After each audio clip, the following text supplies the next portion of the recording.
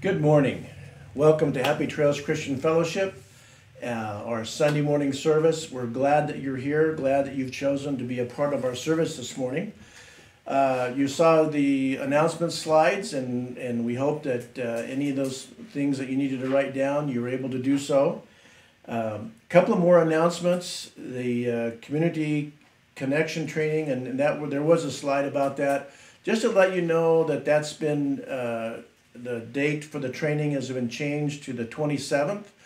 And boy, we are so pleased with the interest in this training, interest in becoming a leader of one of these groups, however it may look. And we've got 15 people signed up, and we are just delighted with that. So if you're watching this video and you have not signed up and you would like to, by all means, give Dorothy or John Chilcote a call, and they'll sign you up. Now, you also saw an announcement about the Choices Pregnancy Center Baby Bottle Drive, and that runs from the 7th of February, which is already passed, through March 7th. And the directions of what to do are inside the bottles. If you would like to have one of those bottles, please contact Roberta Smith or Dorothy Newburn, and their phone numbers were on that slide. Or you can call the church office, and they'll give you those numbers. And they'll make sure that you have one of those baby bottles. Now I want to address something that's sort of like the elephant in the room about the decision that at the last board meeting, resort board meeting concerning the fellowship. And so I want to address two groups. First, I want to address the resort board, and please, resort board, know that I'm doing this with respect and appreciation. But I just want to make the point, and I've thought a lot about this, because the statement was made that we, and I think that's a fair statement, that we don't treat clubs differently. That whatever we do for the fellowship, we need to do for other clubs, and vice versa. And the statement was made that we need to be perfectly fair. But I want to say that all the other clubs in the resort, if they had a 10-hour day from 7 in the morning till 5 in the evening, that they could be playing pickleball or tennis or in the quilting room or in billiards or whatever club they belong to, they have 70 hours that they can use to graciously include all the different members of their club throughout the week. The fellowship has 1 hour every week. And so to limit our occupancy to 50 would tell us that we can allow someone to go to church once every 2 months. And so our position in that course would be to say we either all come to the ballroom or none of us come to the ballroom. And that's why we're recording this rather than being in the ballroom. Now later on we may switch back to live streaming from the ballroom, but we're not going to meet together until we can all meet together. And I just want to say to the resort board that I personally do not feel like that I've been or the fellowship has been treated fairly, because we have one hour in a week to give those who are hungry for it spiritual sustenance, and we're just not going to be putting somebody at the door so that some soul might come who needs ministered to. Maybe they've lost a loved one. Maybe they're feeling lonely or depressed and they need spiritual sustenance. We're not going to send them away. We're just not going to do that. And I hear the pickleball club members playing pickleball and laughing and having a good time, and they do so throughout the day. And we can't do that. We have 1 hour to do that. And so we would like you to, I would like you to rethink that decision. I don't believe it's fair. Now, let me turn from the resort board to members of Happy Trails Christian Fellowship. And I want to say this to you, is that we cannot, and I don't think it's right, to consider anything, any decision the board has made as personally against us. The board is discussing, and I might disagree with the way that the CDC numbers are interpreted, or Governor Ducey's statements are interpreted, but I'm not responsible to make decisions regarding the resort. That board is. And so my responsibility is to treat every member of the board with respect and to cooperate with the authority of the resort board. And I intend to do that. And I'm asking each one of you to do the same thing, that you will be Christ-like in your approach to the board. And even when we're talking to other people, and I know that when we're upset with decisions, that we're prone to natter on among ourselves, and I'm as guilty as anyone, but we need to minimize that and know that it's not a personal thing. It feels personal, but it's not. And so we need to pray for the resort board and cooperate and treat each one with respect. Well, I'm glad that you're here today. I'm glad that you're choosing to worship together. And so let's use this next song, and the choir has decided to help us out here, and they're going to lead us in our first song, Jesus Loves Me, and then after the choir finishes, Pastor Mac is going to come and pray for us. So let's let the choir lead us in Jesus Loves Me.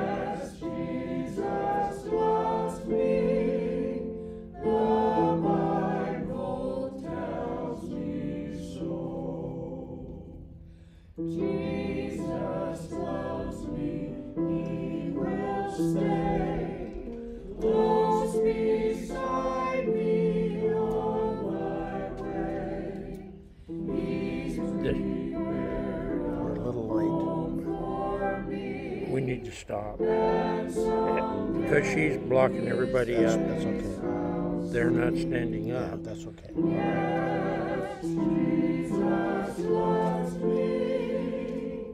Yes, Jesus loves me. Yes, Jesus loves me. The Bible tells me so.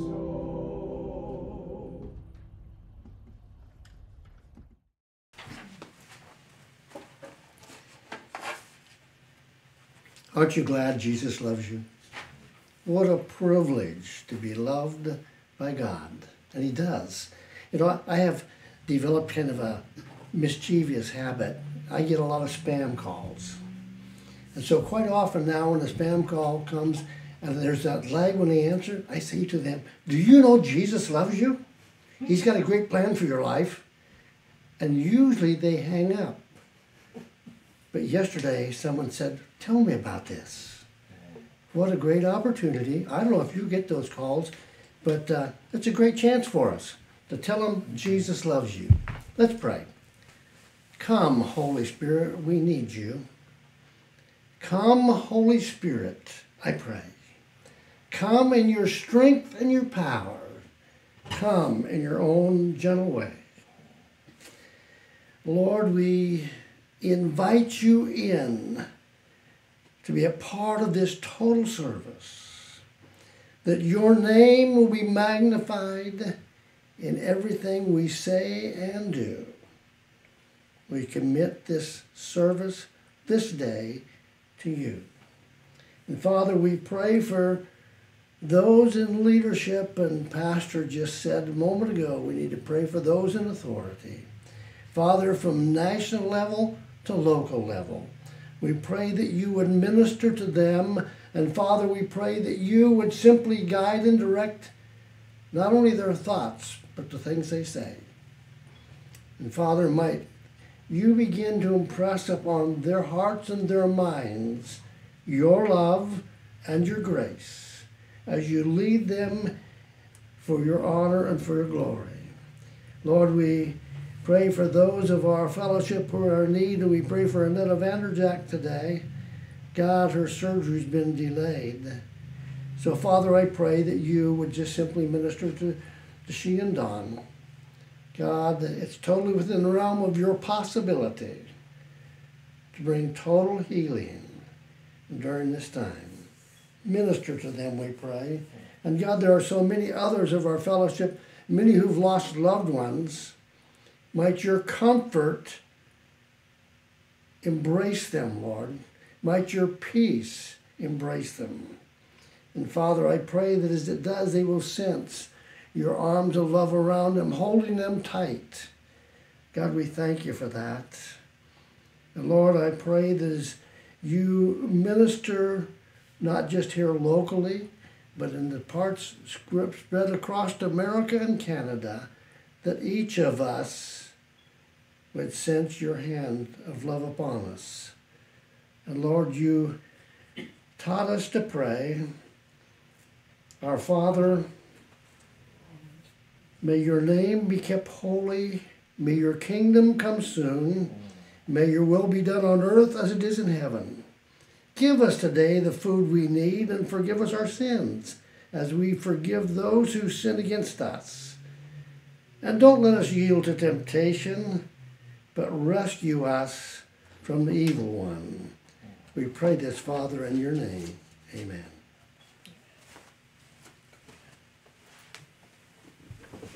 Want that again? Now. Okay, your hand comes down.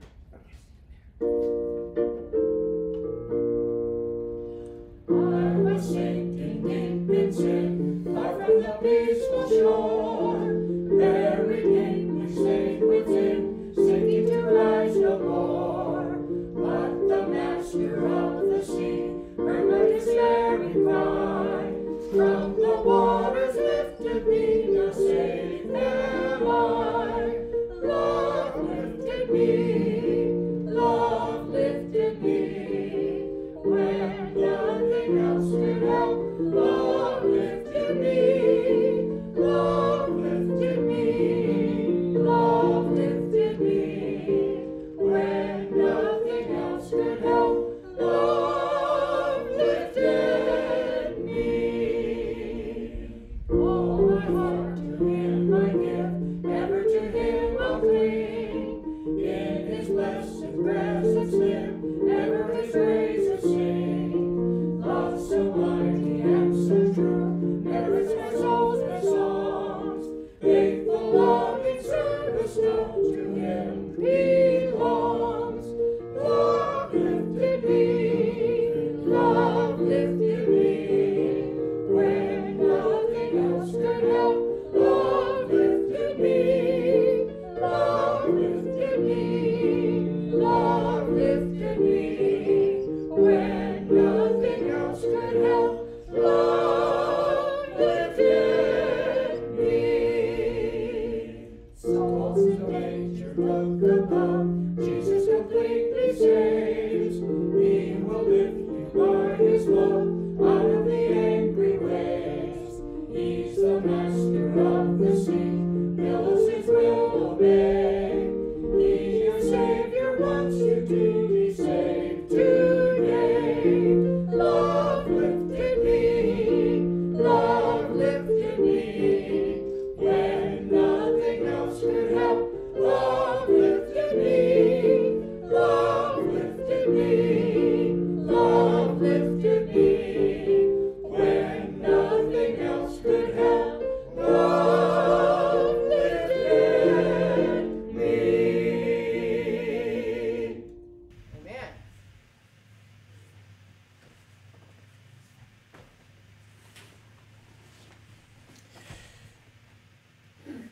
Thank you, choir. We appreciate you leading us in that great hymn, "Love Lifted Me," and we need that love. And I so appreciate this passage that we're going to deal with today.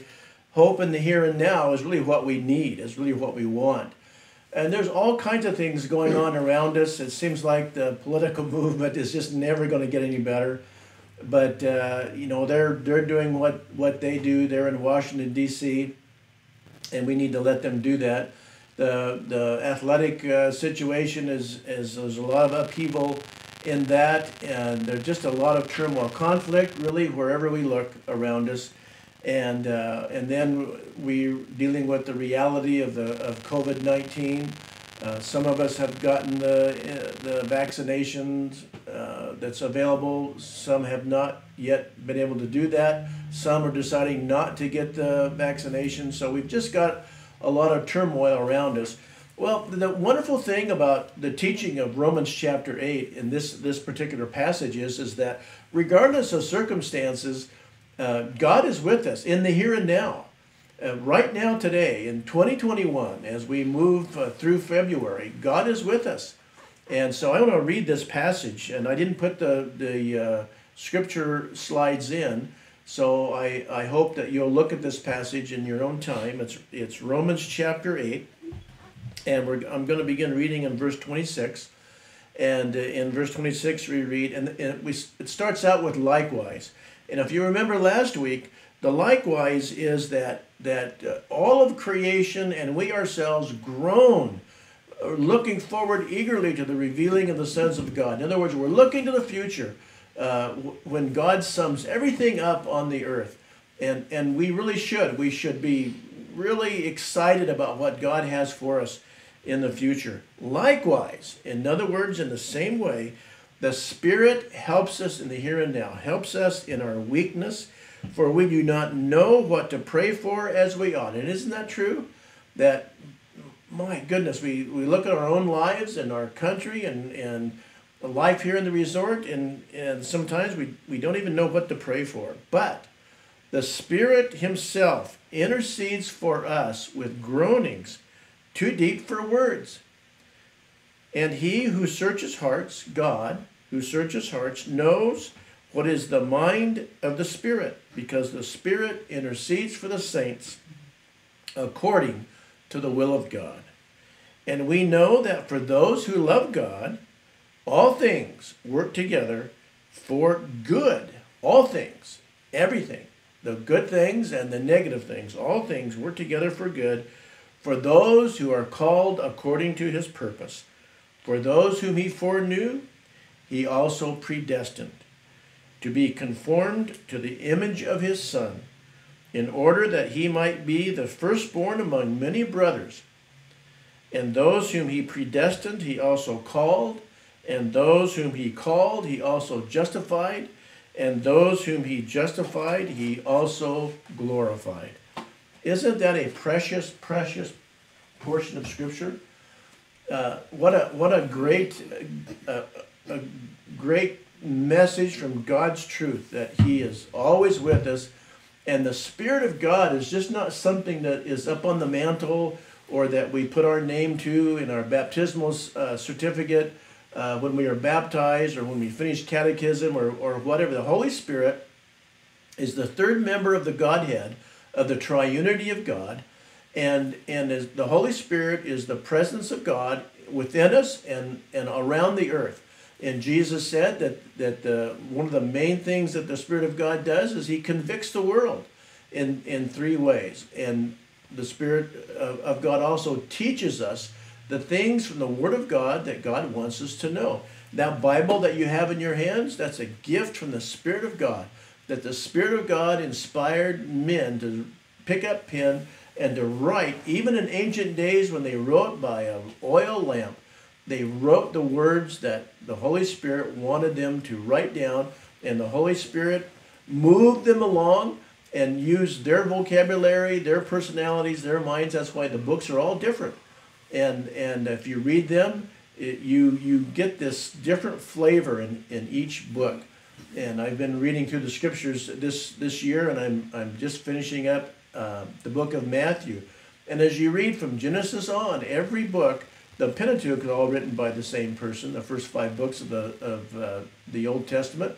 But from then on, there's different authors, and you can sense that as you read it. You can hear this different personality. Well, all that is the gift of the Holy Spirit for you and for me.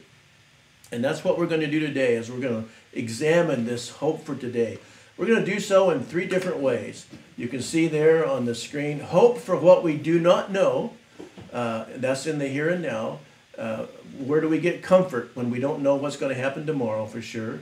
And then hope because of what we do know. There are things that we do know, and we have hope because of what we do know.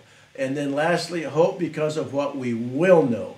And there are some wonderful things coming at us in the future, and I'm excited about that. Well, the first thing that we learned about here and what we do not know is that the Spirit helps us in our weakness.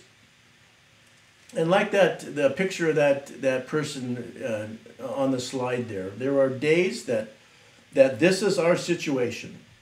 We may be concerned about family members, a child, or a grandchild, or a great-grandchild, or our nation, or what we should be doing next, or maybe there's some changes happening in our life, and we just don't know what our next step is going to be. Well, we're very, very aware of that weakness, and that word weakness is described by incapacity, and something has happened to us, and we are just unable to figure out what we should do next. And we might feel weak, and that same word is used when people are dealing with a long-term illness, and that has sapped their strength. And so sometimes the life on this earth can be that traumatic. It can sap our strength, and we feel like we just can't go on, and we feel very, very weak. And in those days, we're confused about what we need to pray for. What direction, God, do you want me to go? What do you want me to pray? Do you want me to pray for that person, or do you want me to talk to them? There are many, many things going on in our minds that we're just confused about.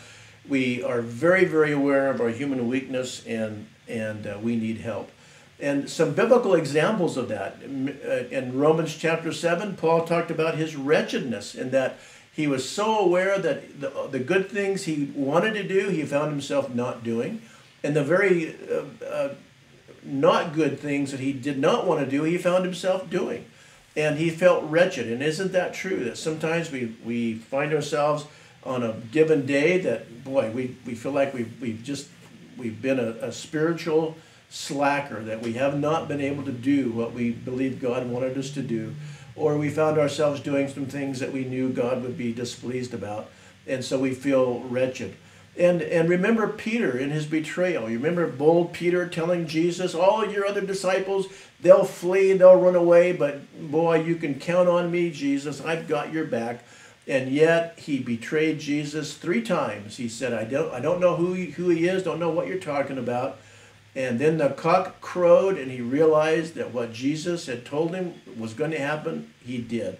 Now remember that Jesus said, now Peter, Satan has demanded to sift you at this time, but he said, Peter, I'm going to pray for you, so that when all this happens, that you will be restored, you'll turn, and you'll be able to comfort your brethren. So Jesus prayed for Peter the way the Holy Spirit prays for us today. And then the book of Job, it's all about Job's trials. And Job, all along through that book, just could not figure out why all of these terrible things were happening to him. And so he spent much time talking to the Lord. And the Lord, in the end of the book, came to Job. He never told him why, but he told him, basically, I'll be with you.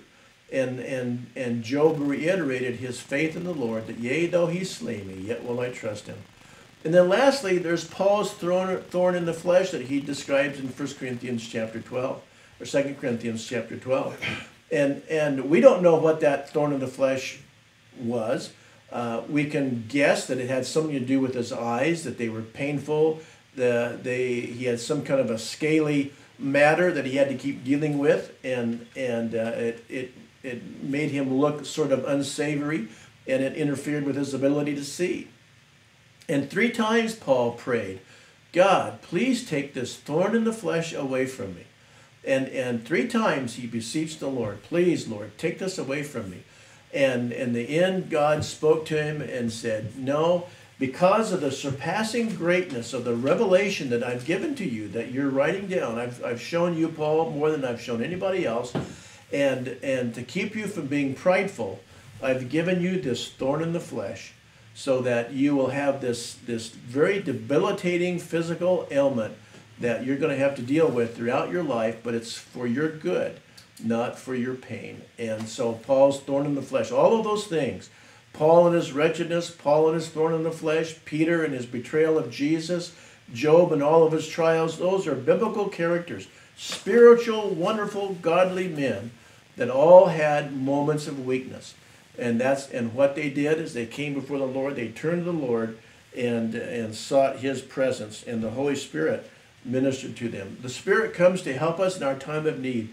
Now, that word, that when the Spirit comes to help us, is, and this is where translation sort of breaks down, that one word is a combination of 3 words.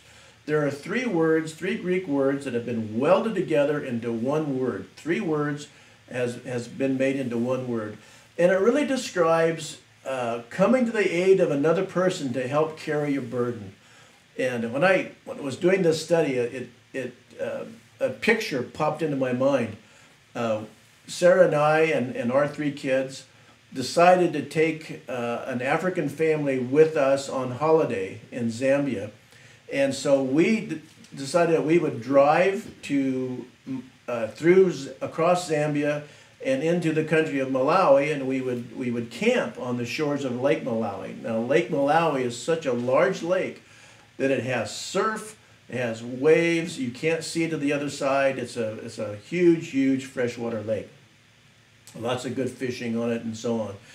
And so we didn't know that we were sort of breaking missionary mores that we wouldn't have cared anyway, but we loved this family, and they had one little boy, and so we loaded them. We had a single cab pickup, and we all loaded up in there, and the ladies and the kids were in the back.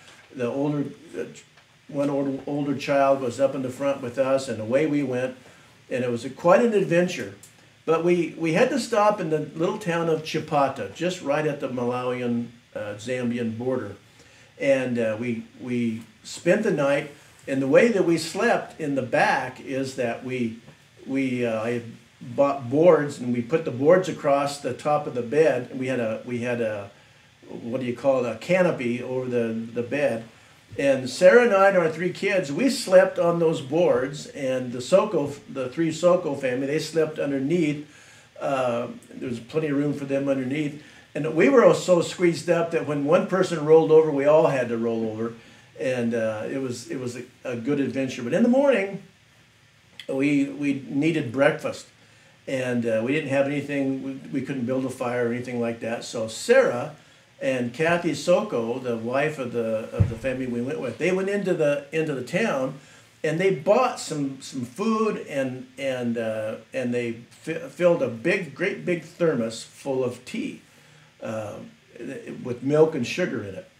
And as they were coming back, we watched them come back, and they were walking along sort of a ditch area with a road right beside it, and they were carrying this burden together, and they had a sack, and Kathy Soko had one handle and Sarah had another handle, and they were carrying along, and as they walked along, Africans were walking past them, and they were amazed at this white lady and this black lady walking together, sharing this burden.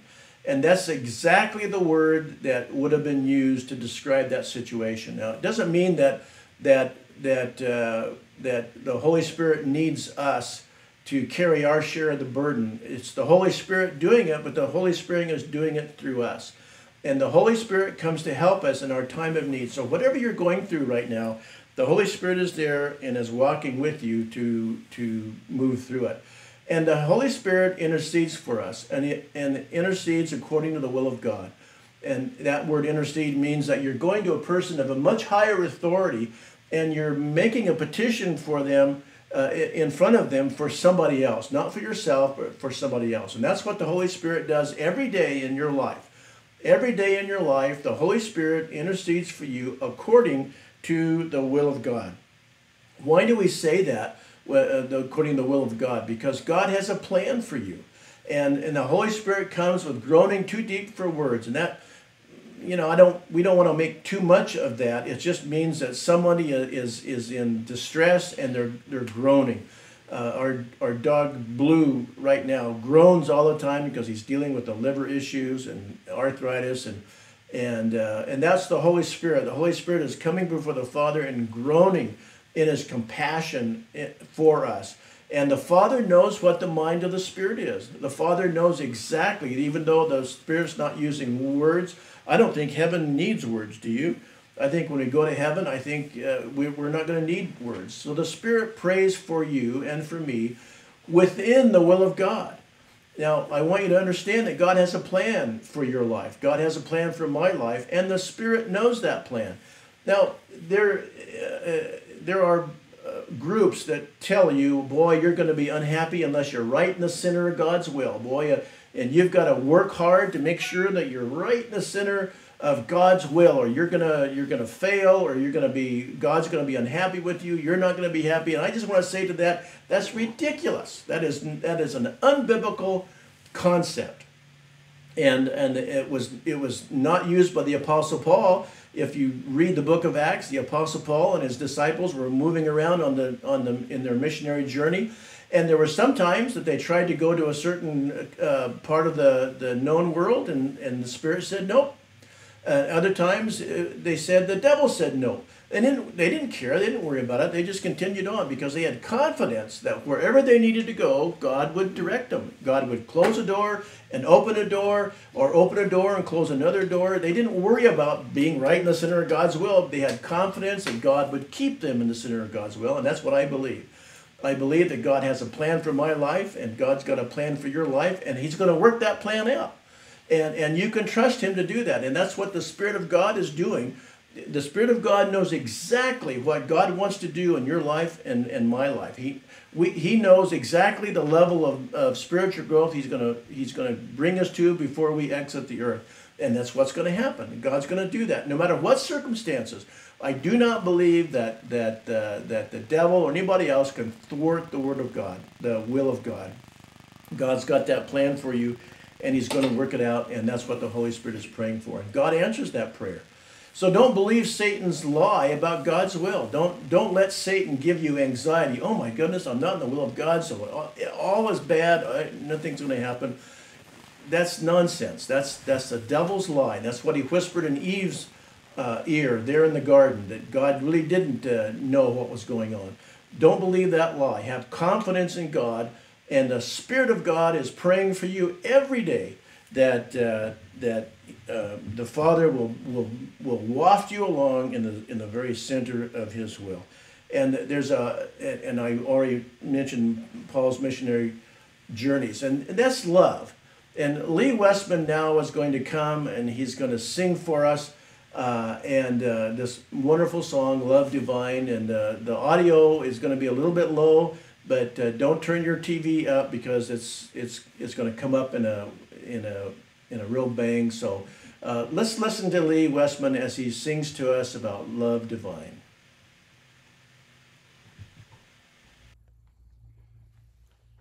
This is a day that we are recognizing Valentine's Day. Many people give flowers, they give candy, they give jewelry, they give all sorts of things to people that they want to express their love to. But when we think of God, God gave the greatest Valentine of all. For God so loved the world that he gave his only begotten Son.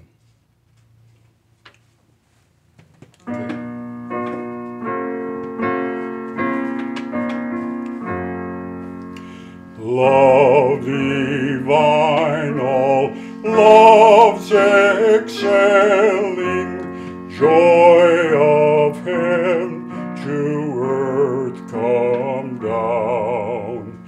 Fix in us thy humble dwelling, all thy faithful mercies crown. Jesus, thou art all compassion, pure unbounded love thou art. Visit us with thy salvation, enter every trembling heart. Finish then thy new creation, pure and spotless let us be. Let us see thy great salvation, perfectly restored in thee, changed from glory into glory, till in heaven we take our place, till we cast our crowns before thee, lost in wonder, love, and praise.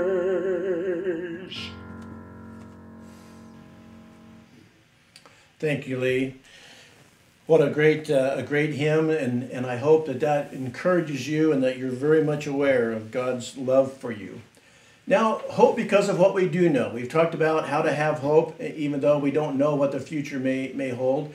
But now we know something very definite, and God promises that all things work together for good for those who love the Lord.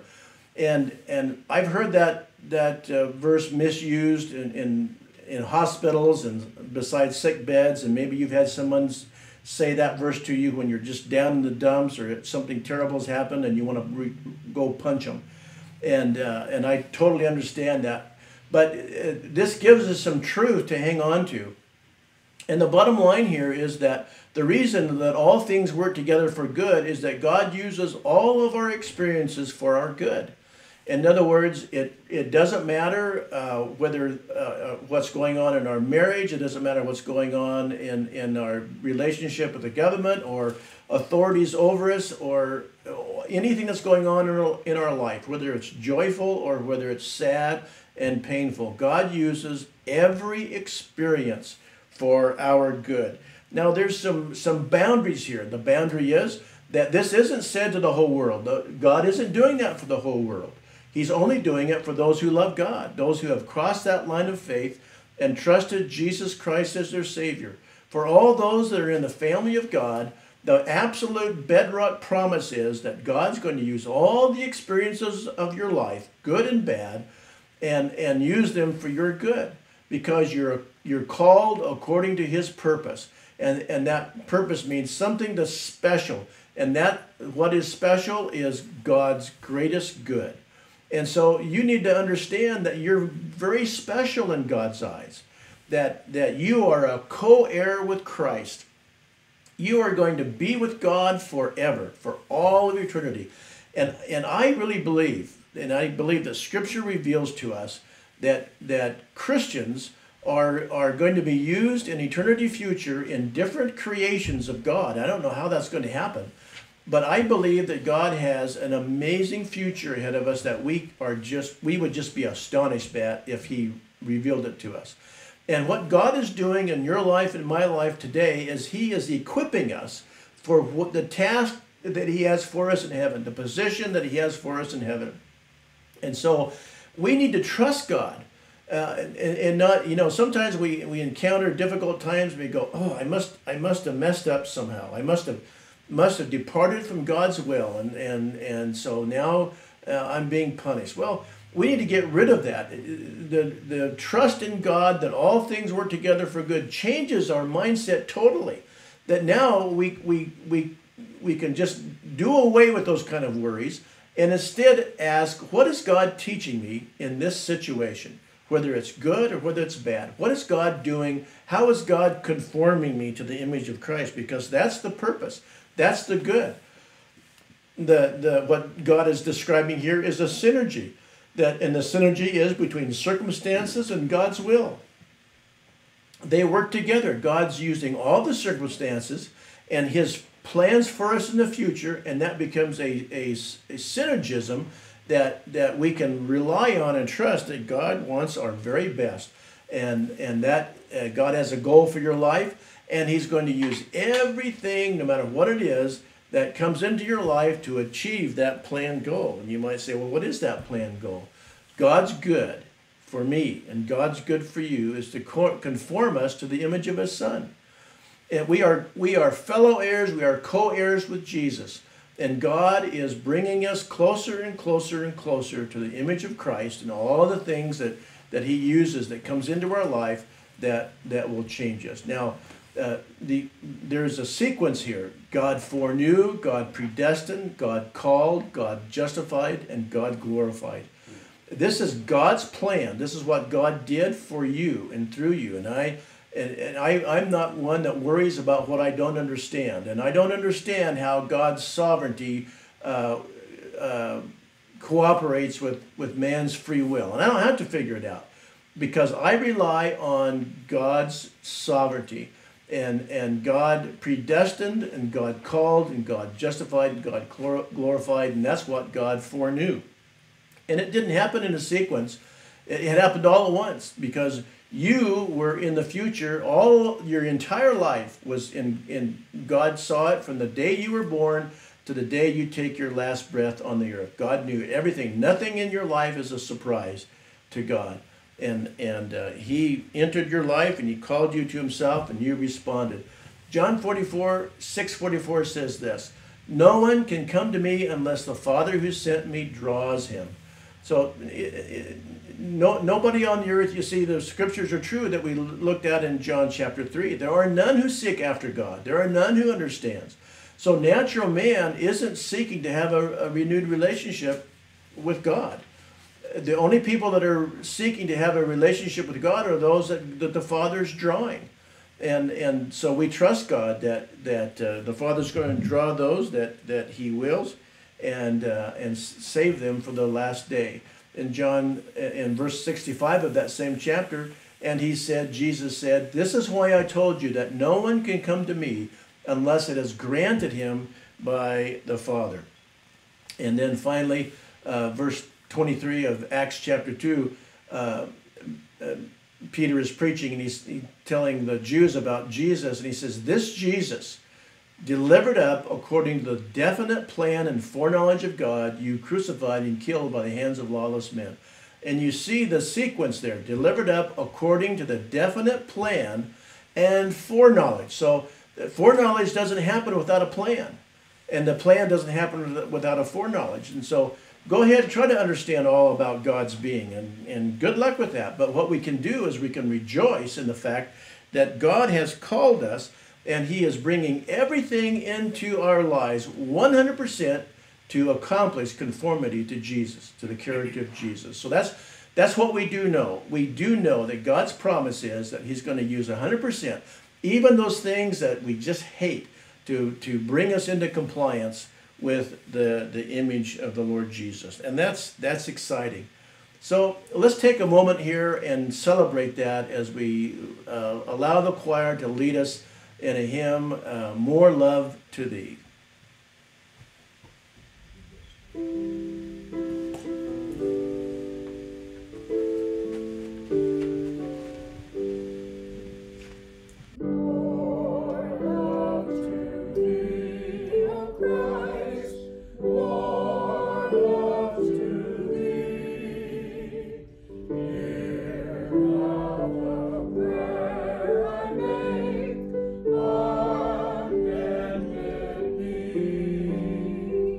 Prayer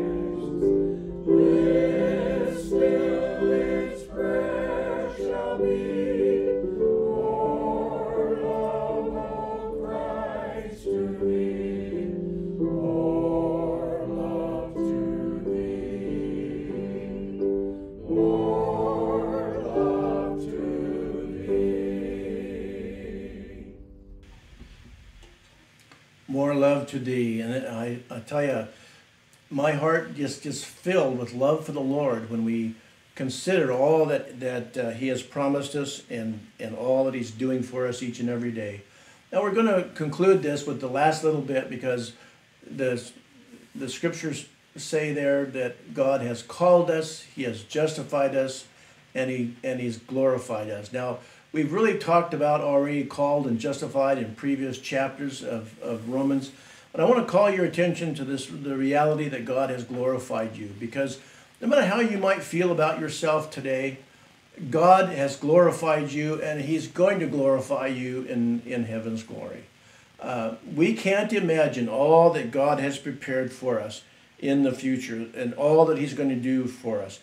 What a blessing to know that God is using all the circumstances that we encounter in life to conform us to the image of God. 2 Corinthians 3:18 says this, and we all believers, all those who love the Lord, with unveiled face, in other words, when we finally see the Lord, beholding the glory of the Lord, are being, this is what's going on in your life today, are being transformed into the same image, the image of Christ, from one degree of glory to another, for this comes from the Lord who is the Spirit. And that's what the Spirit is doing in your life. Have hope. Hope in the here and now, that everything coming into your life has meaning. And you may feel like that your life that once was a fast-moving stream is now a stagnant pond. God doesn't see it that way. You see, God is still involved in your life, and he's still conforming you to the image of his Son. He's preparing you for eternity.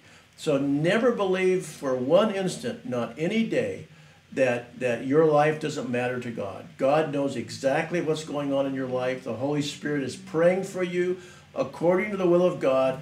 And so all we need to do is open our hearts up and to consider what God is trying to teach us. What is he changing in our lives through this circumstance, whether it's positive or negative, because I can guarantee and promise you he's doing something in your life. And I would say this to someone who's in a refugee camp. I believe that if the truth that we preach from the scriptures, if it's not as applicable in a refugee camp in Sudan as it is in the American culture today, it's not truth. It's not truth. And I believe that this is true even in a refugee camp in Sudan, that God is using those experiences to conform those Christians that might be in that camp to the image of Christ in a way that camp will do that would not happen in the circumstances that I encountered. We can't look at anybody else's life and judge our life by their life. God's plan for us is an individual plan, and he's going to work his plan. He's going to continue to conform us to the image of his dear Son. So have confidence in that. Don't worry about that. Have faith in that. And this causes me to just want to praise Jesus. What a friend he is to do this for us, to die for us on the cross, and to send the Holy Spirit to the earth to indwell us and to bring us along in his life. So we're going to sing that closing hymn, and that what a friend we have in Jesus.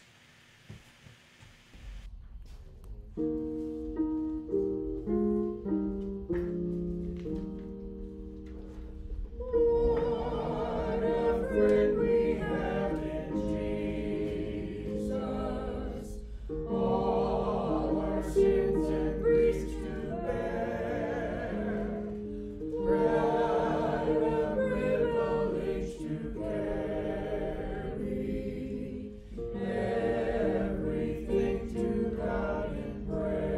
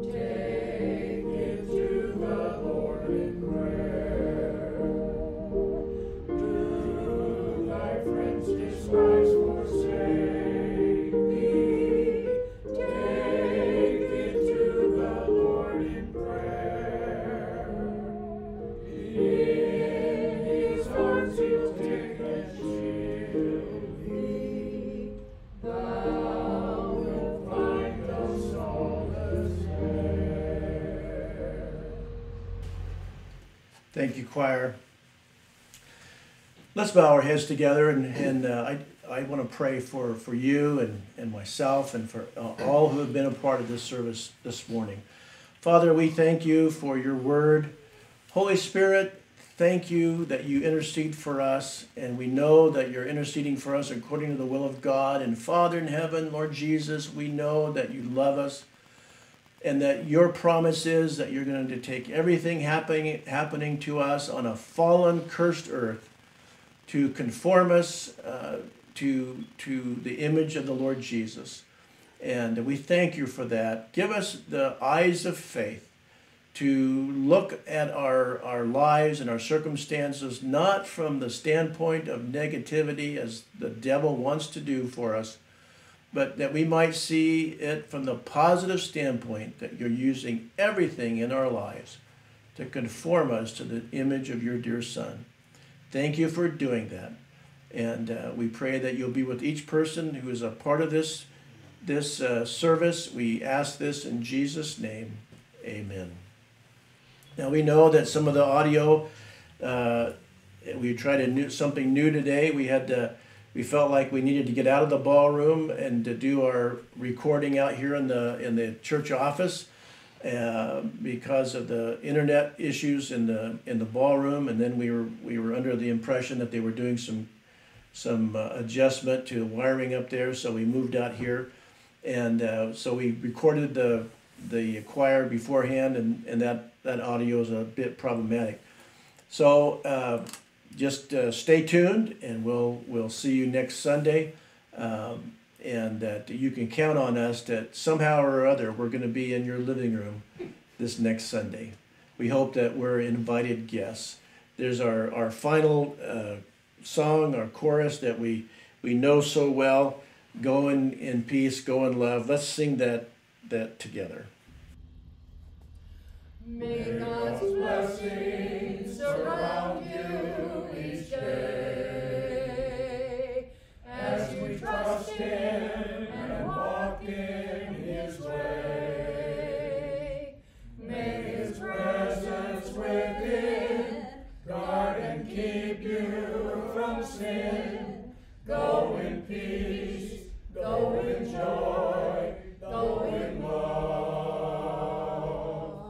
Go in peace, go in joy, go in love. God bless you. Have a great week. We'll see you next Sunday.